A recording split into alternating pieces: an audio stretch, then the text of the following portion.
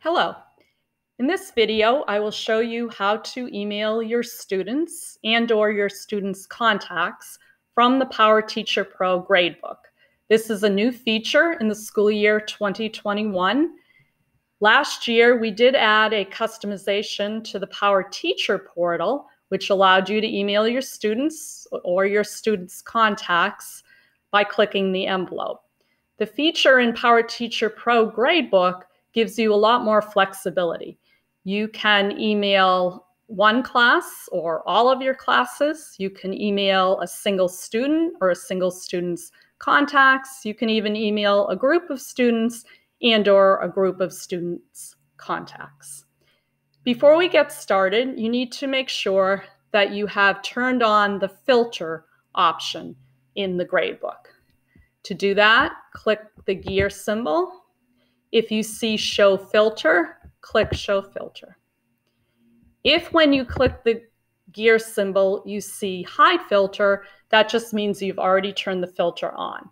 Once you turn the filter on, the filter option on, it will stay on until you turn it off, so that each time you start up the PowerTeacher Gradebook, you do not have to set that option. To get started, click the plus sign, select email.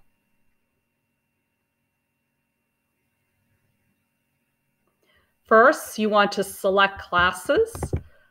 The class that is showing, or the group of classes that are showing at the top of the PowerTeacher Pro Gradebook page, will be selected for you. You can select additional classes if you wish. Next, you need to select your recipients. If you want to email all of the students, you click the checkbox at the top of the student column. You can see that I've selected 96 of the possible 96 students. Next step, click the Message tab.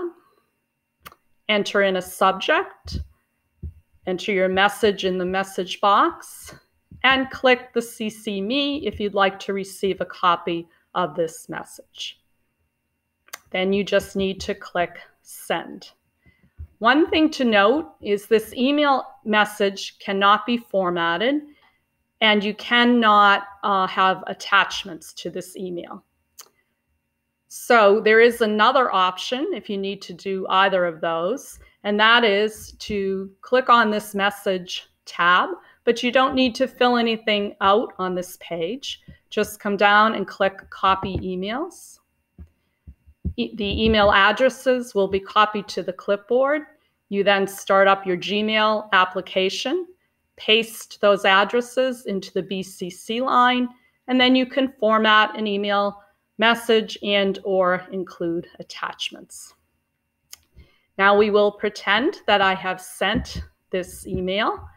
I will go back to Recipients, and this time we'll send an email to students' contacts. If you were to select all contacts, you would be including any emergency contacts that were in our database. Some students have additional contacts in case parents cannot be reached. It might be an aunt or a neighbor or something like that. So in order to make sure that you're only emailing parents, or what we refer to as custodial contacts in PowerSchool, you start by clicking the arrow to the left of the word filter. You then click the plus sign. You then click on this drop-down menu and select Contact Type. Click Guardian/has custody, and remember to click the Apply button. You'll now notice that the total number of possible recipients is 261 instead of 278. This total possible recipients includes all of the students as well as all of the students' contacts. So now if I click at the top of the contacts column to select all contacts, instead of 182 contacts, I now am only selecting 165 contacts, and that will eliminate the non-custodial ones.